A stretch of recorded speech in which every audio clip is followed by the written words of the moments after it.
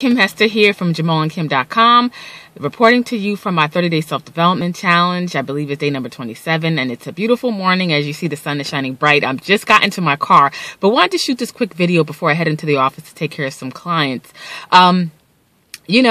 When you may be in a current situation, it may be bleak, it may be grim, money may not be of abundance at that moment, it might be a little tight. It's during those times that you want to start to think bigger. Don't think in terms of lack, think in terms of where you want to be, the end goal in mind, the end goal. Because, when you're down, it's so easy to go into like survival mode.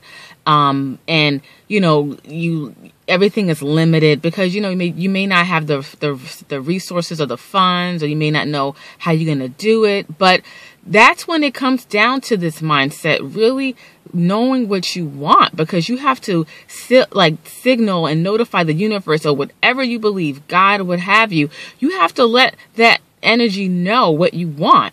And if you're sitting there just thinking in terms of lack and I don't know how and just in a constant state of worry, that's what you're going to get. So I call it vibrating at a higher frequency. And when you really believe in what you want to do, it might look crazy right now. You might tell family and friends and they might look at you like you have two heads on your shoulders. That's why sometimes you don't want to share it with certain people. That's why you want to surround yourself with people with like minds moving in the right direction. That's why we created our Facebook page, and now we have our group and we have our list, and because we want to give people the tools necessary to move forward. And like I said, right now, it might not seem like it's possible. It may seem impossible.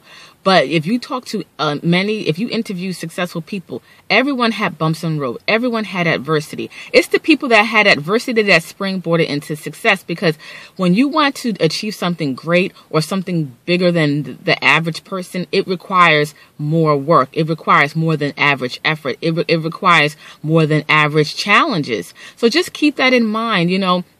Know what you really want in life. Right now it may seem crazy, but when you keep moving towards that goal, it won't seem crazy anymore. It'll seem attainable. And what we always suggest to people is know what your end goal is in mind, but break it up into sections. So when you achieve a small amount of success, reward yourself and just know, if I can do this much, I can keep going. Okay. So I just wanted to share that with you. Your current situation does not define you. It's just something that you personally needed to go through, in order to get the lesson to apply it so that you can achieve your goals.